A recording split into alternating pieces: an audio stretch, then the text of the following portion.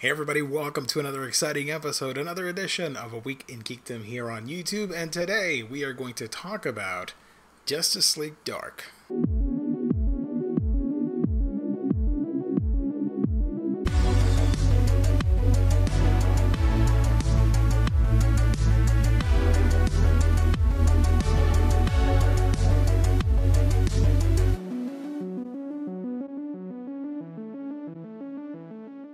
Yeah, I finally gave this a go. Actually, I've read it for a while now, but I just now got to this, and it is pretty freaking interesting. If you are not aware of what the Justice League Dark book is, basically it's sort of like the supernatural division of the Justice League. It started back in the New 52 when they constructed this team to handle supernatural threats and villains and all that fun stuff. And it was one of my favorite books from the New 52 era. I love the concept of getting together all these superheroes to fight magical threats and whatnot, because magic can be really diverse. It isn't necessarily like a super strong bad guy. It can be like this weak looking dude, like Clarion, for example. He looks super wimpy, but he's actually super powerful. I love that about magic, and it changes up the dynamic of how you construct your team and the plot and all that stuff. Unfortunately, with the New 52 version of Justice League Dark, while the concept and execution was fine, it never got to the heights I wanted it to be, especially when it crossed over with, I believe, Trinity War, and then the Forever Evil stuff, which made the Blight series. And different artistic changes and writing changes. It just was an uneven book with a stellar concept, in my honest opinion. Now with Rebirth, we have a second opportunity to do something really cool with this team, and boy, in my opinion, do they deliver. So required reads. Okay, if you want to start reading Justice League Dark, you are okay for the most part, but however, I would suggest picking up DC Metal, the event that preceded this. The Metal event sets everything in motion as to why there's so many new teams in the Rebirth era. There are a couple of chapters that you need to know as well, which is Justice League No Justice. This was sort of the prelude to everything that's happening post-Metal. It was 4 issues, and it sets up the status quo for what Scott Snyder did with the DC universe as a whole, with, on an epic grand scale. The story, of course, teams up an awesome, eclectic roster of DC staples. You've got Wonder Woman, which, right there, one of my favorite characters. Actually, I should just tell you, Wonder Woman, Swamp Thing, and Zatanna are in my personal top 10 list of favorite DC comic book characters. So right out of the gate, I'm sold on this book. I am really excited about this roster. Now you've got Detective Chimp, which is a strange addition, but if you like magical stories in the DC universe, it makes sense that he would be there, because he is linked to so much of the underworld and magical scene, and it's really fun to have an anthropomorphic animal in there, Chimp, talking with all these guys and trading quips and saving the day. But the strangest addition to this team right there is Man-Bat. Yeah, I think that caught everybody off guard, and I love the idea. Because if you look at this roster right here on the cover, it is Man-Bat that provides sort of this link between the human side and science into the magical paranormal side when it comes to the DC universe. So I thought that was a really smart and clever introduction. Plus the way that James Tynion writes Man-Bat, it's almost you sort of feel empathy. You sort of feel for this guy, because he is in this state of, when you see him, he's in this mid-stage transformation, so he's sort of like this half, well, technically his name is Man-Bat, I do know that, but sort of like this half-morphed state, and you sort of go like, aw, Man-Bat. but he's actually pretty terrifying if you think about it.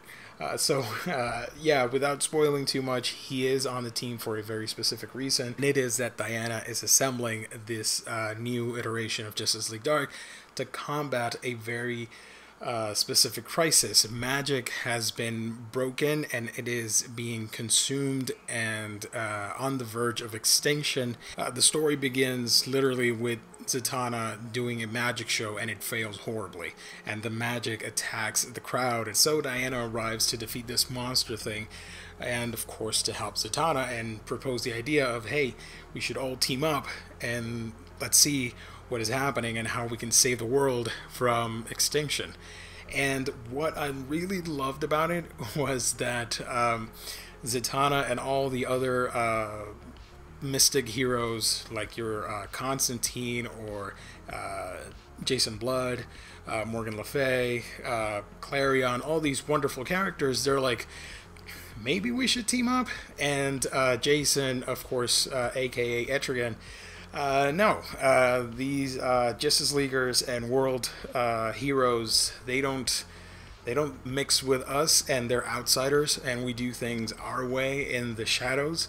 So I thought that was pretty cool that, you know, even though there is this crisis, you still have a way that these characters behave and stay true to themselves. They're not suddenly going to go out and get Batman and Superman to help out. They do things their own way, totally different from the Justice League or the Teen Titans, etc. And of course the character of Wonder Woman, she's so famous worldwide in real life that I start to think about it, and I'm telling myself, like, yeah, her origin is very magical, but all of these characters do not consider her a part of that community. So I thought that was a pretty interesting way to have this clash of ideologies between superheroes and villains, because not all the mystic heroes are technically heroes. Also, I have to give big props before I forget.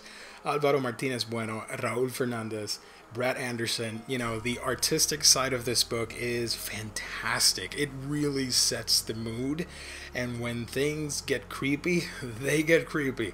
I have to give props to Tinian for having the bravery to do it's more like an action horror book, but still it has some horror elements to it, especially when you see all the victims of this incoming threat, which I won't spoil, but when you see the victims and sort of like this body horror imagery starts to surface, that I loved it.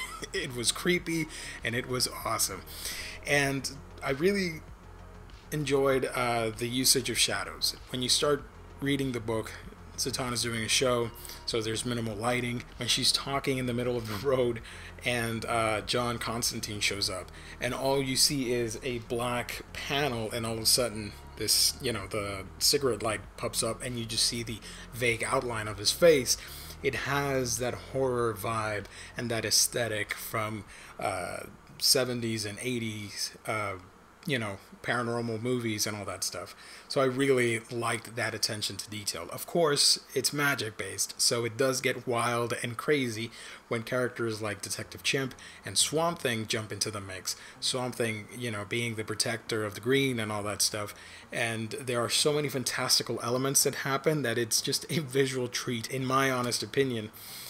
With a character like him, you know, being so green and tall and pretty mighty. Also, I love the hair beard combo. I know a lot of people like to make this joke, but he really does look like a version of Alan Moore, which is strangely epic and awesome. I really enjoyed that. I love that. The book is divided into two separate story arcs, although they're technically all related. It's one big story, but the first 3 issues, they set everything up in a awesome manner. And there is, when you do get to see the main bad guy, that was an awesome reveal and super creepy, might I add. But those first 3 issues, they don't miss a beat. They're really fast-paced and interesting. There's this intrigue that keeps building throughout those 3 issues with so many cool reveals, so many explorations, and just creepy, wonderful, horrific sides of the DC universe that if you are not into this genre you might not see coming. If this is your first time dipping your toes into the magical side of DC Comics, you're going to be like, okay, that's interesting. There's a part in this book that relates to Wonder Woman's origin and her as a kid that I thought was spectacular, and I would have read a whole comic book based on that. But you're in luck, because we do have with us Wonder Woman and Justice League Dark, The Witching Hour. You don't technically need to read it, but I would read it anyways because it's an awesome story, and even though it's not part of this video review, it does take place right in the middle of Justice League Dark after issue 3, and it explains why in issue 5 of Justice League Dark, certain characters are talking about things relating to Wonder Woman and the status quo. So yeah, do pick up The Witching Hour. You're gonna like it. Don't worry about it. It's fun. And like I was mentioning, exploring that side of Diana is awesome. I loved it so much. Justice League Dark, guys. Fantastic. I love this team so much, and I love, like I said, the team dynamic. It's strange and it's wacky, but that's the whole point, because it is supposed to be creepy and mysterious, and I love it. Superheroes and horror storytelling are two things I really enjoy, and if you're able to pull it off, it's going to be a winner. And I do think James Tynion has done a fantastic job of rebooting, if you will, the Justice League Dark franchise or book, or however you want to say it, into something exciting, fun, and accessible to readers. If you want something a little bit spookier, a little bit edgier, and more in your face, with crazy, fantastic visuals about horror and so many cool characters that I love that I cannot talk about because I would be spoiling some things. If you have some idea of what I'm referring to, then yeah, I love that part. And the villains are interesting. I fear that they might get a little generic, but for the most part, I love the concept and the idea behind what is happening. And of course, like, you know, magic existed before humans, and now it's coming back to haunt everybody because of certain events and characters, and the shift in the status quo is going to be really interesting going forward. I hope that it builds up to this grand epic story that I am itching to read when it comes to magic characters. Plus, you know, any book with Zatanna is a-okay by me. Guys, have you read Justice League Dark? Let me know in the comment section down below. Do you prefer the New 52 version? Do you like what's happening with Justice League Dark post Rebirth and all that stuff? Let me know, yeah, in the comments section. Thank you, everybody, for liking, commenting, and subscribing to We Can Geekdom. As always, follow me on your favorite social media platform. You can talk to me on Facebook, Twitter, Instagram, all that fun stuff. I've got to go. I have more stuff to read, play, view, and just geek out over. So I will catch all of you on our next episode.